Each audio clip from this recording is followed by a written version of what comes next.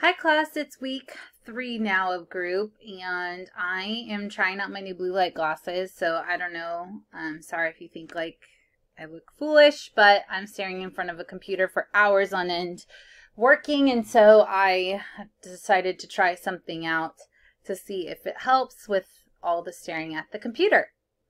This week we are talking about the advanced group. You had chapters 11 and 12, I believe, with Yalom. And so I'm just covering the main points of chapter 12. And you saw that in week 3 in the learning activities. It talks about that. So some of the main points of chapter 12 is subgrouping, conflict and therapy, self-disclosure, and termination. These are all parts of a group, obviously. Now, there are going to be groups, and I'll highlight this a little bit more, but there are going to be groups where there isn't necessarily set to like termination. Like when you think of an AA group, an NA group, some sort of process groups, there is no termination because there's no beginning and end. Anyone can come at any time. There are other groups where it's very regimented and more strict, and there is a process in the group, and so therefore there is a beginning and an end. And so therefore determination is really important. So when we talk about subgrouping, this is something that that happens in groups, right? We recognize it with our friends. It's something that happens in families sometimes. We see it happen very normally around children when we watch them at recess. But this is something that can affect cohesion of a group, can affect group dynamics. Sometimes people get together and it creates a toxic situation.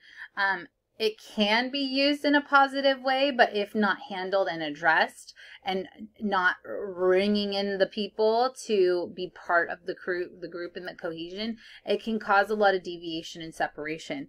You can probably think back to times in your life in group settings when people pair off, or like, you know, it's a group of 10 people and you got a little group of 3 here and a little group of 2 there, and you know, maybe the groups don't like each other, and then when the group comes together it becomes very problematic. We as humans, we do those kinds of things.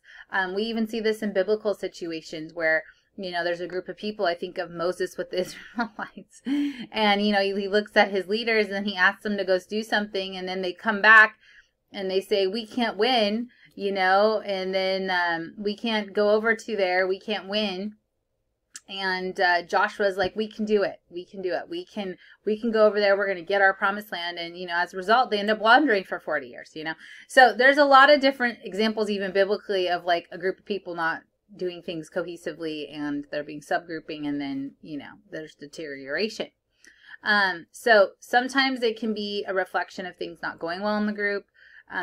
Maybe it's things not being addressed that need to be addressed. Honesty isn't. Now, there could be people in the group, like, for lack of a better term, that can be really annoying, right? Like the oversharers, the overtalkers, like, ugh, they're talking again kind of thing.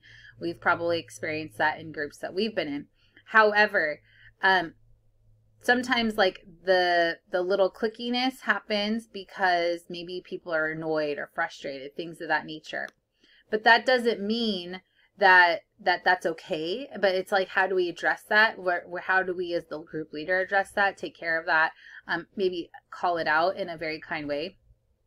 When the group leader is mindful of the subgrouping, it can help the person, maybe when they do address it, it could help address a personal issue. It could bring the problem and help the group work through the problem together.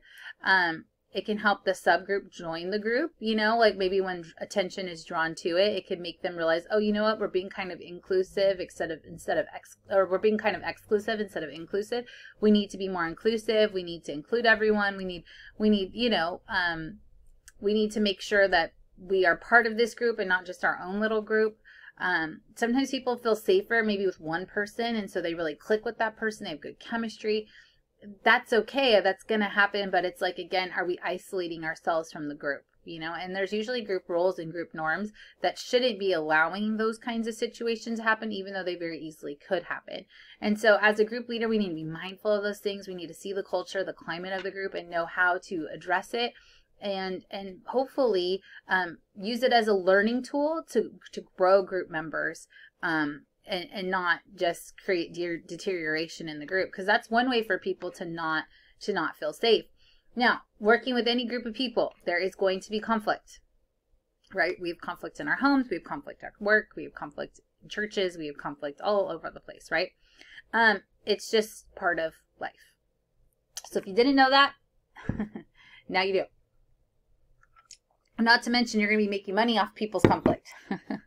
That's just a little joke there. So anyways, dealing with conflict is part of life. And some people deal with conflict really well. Some people don't. Some people are very confrontational. Some people are very avoidant. And so it's learning how, you know, you can work with group members and help develop them to mature and grow through conflict. Conflict doesn't have to be negative. You know, it can be really positive. It can be a way for people to grow and to mature. And it can be dealt with in a really good way, but it can be dealt with not well. It can create hostility because people get very defensive, right? As we talked about before, like there could be things that are going on for a person individually. Maybe they're reminded of their past. Someone in the group reminds them of their mother, their father, their sibling, an ex-boyfriend, girlfriend, thing of that nature. Their child who they have a lot of hostility towards. So there could be all these underlining things. So then when someone confronts them on something, that you could see a side of them that you haven't seen before. You know, because again, you remind me of someone. So even though you're saying that and you're not that person, I'm projecting those feelings on you. And projection can be very problematic because you're projecting on somebody else your own feelings when that has nothing to do with that person. And if you're not aware of that, then you can't change that. And so that can be a place of, like, you know, a therapist pointing that out, like, well, you know, so-and-so has never done that. So where is this coming from? It sounds like that's kind of how you feel about yourself. And so making sure even when someone's confronting someone about an issue, is that even really the issue at hand? Is it really even that person's issue? Is it maybe more your issue? You know? And I see projection all the time here in private practice. Like, I pointed out often to my clients, it sounds like they were really projecting what they're feeling, not so much what you were doing. And they're like, absolutely, that's what was happening. It happens quite often. It's not necessarily intentional at all from the person that is projecting. I think it's just the lack of self-awareness of that person to not realize what they're doing. You know, defensiveness and conflict could cause rivalry. Well, now I'm against you because you did this to me. It could cause, like, you think you're better than everybody else because you're this or you're that. And that's where, like, treating group members all the same is really important, not showing favoritism. Really just making sure everyone feels comfortable and is seen as equal. So then there's less room for rivalry. I know with even siblings, right, and parents really try to not create rivalry between, like, a competition between kids. Sometimes that's just in their nature. Some kids just want to make everything a competition, even though it's not. And that's just some of their personality. But trying to create this place like, I love you all the same, regardless of what you bring to the table. I love you all the same. Someone else is going to make something of it, you know? And so trying to address those things as they come up is really important for a group leader. Running a group is not as simple as it may look, you know? It's an art. It's an art. Really good group leaders are really good at controlling the group. Not in a way that's like authoritarian, but just having, making a way of making it very cohesive, working together, addressing things appropriately, you know, and it's really an art form. It really truly is. It's not like just winging it, you know, and I know when you first do it, it may feel like that a little bit because it's new. And that's where, again, later we're going to talk about co-leaders. That's why it's maybe important to have maybe a more experienced co-leader where they can kind of guide you through the ropes of it all. But it is something like that does take work and growth and is very different than working with an individual client. Managing hostility.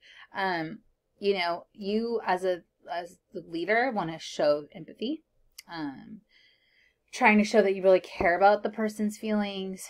You really hope for it to be different for them. You really empathize for them. Trying to be clear in how you're conveying negative feedback.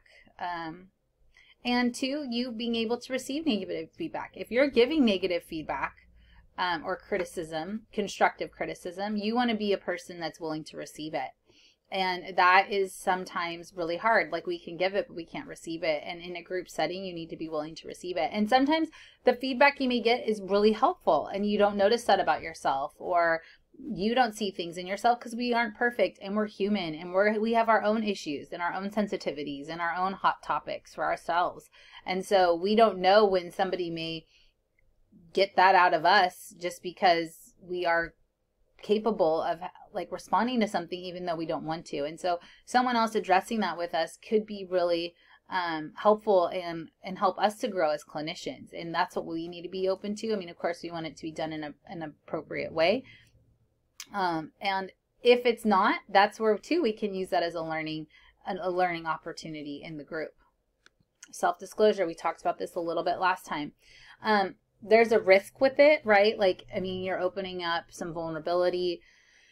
Your clients are seeing something about you, but it can be really helpful.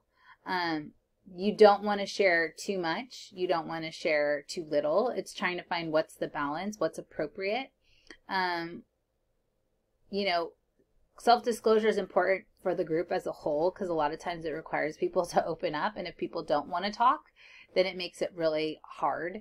And so in your group, if you have an oversharer, that can be obnoxious. And then if you have someone that doesn't contribute at all, that can be frustrating. And I know even in groups I've been in, it's like, no one ever wants to be the oversharer because it's annoying. But some people are just really aren't mindful, or they really can't handle silence. And so with that, they have a really hard time waiting for people to speak up. And so they always feel like they need to fill that silence. And so it becomes problematic because that person's dominating the group, you know, and that really may cause other people to not want to share, because you're like, well, so-and-so always shares, so whatever, you know. But when people all take turns sharing or do share, it creates this environment where people will want to share more, you know. It opens the door for vulnerability, you know, and hopefully conveying it's a safe place. Let's talk about it. And as people hopefully see growth and change in their lives, then that promotes even more, like, I just want to get this out so I can get better, you know. These people relate to me, they understand me, and that helps me. And so there is huge potential for positive strides if self-disclosure is done correctly. And we can model that with our own personal self-disclosure, but also too, like, really encouraging the group to self-disclose. Even in individual counseling, I'll tell my clients, you know, you're going to get as much out of this as what you put into it, you know. And if you're not honest with me, it serves you no point, because I'm not going to know if you're not being honest. And you know, granted, you know, that doesn't matter to me. If you want to sit here and tell tall tales, that's on you, but you're not going to get anything out of this, you know. And I'm just very straightforward in that way, because it's the truth. Like, I mean, sure, I sit here, I listen to you, but is that really helping you if you're just sitting here not being honest or forthcoming, you know? And the whole point of a group usually is for a purpose. Like, you're not going to get anything from the group if you're not participating in the group. Now, where we have to own it is if the group doesn't feel safe, and that's where we need to maybe change some group dynamics so it feels safe. But that's also on the person if they're not willing to share that they don't feel safe, that they feel uncomfortable to share, blah, blah, blah, blah, vice versa, right? Termination. Now, termination can feel like abandonment for some people, but that's why there's a process to termination, you know, especially with a group where it's like, this is 8 sessions, like, you know, it's coming, right? It's part of the process. So, you know, just making sure that you're prepping your clients for termination, knowing that they're ready for it, they're looking to it, you know, it's something hopefully like you've been talking about this whole time. Group termination can look very different. Like I mentioned, there's a lot of different kinds of groups.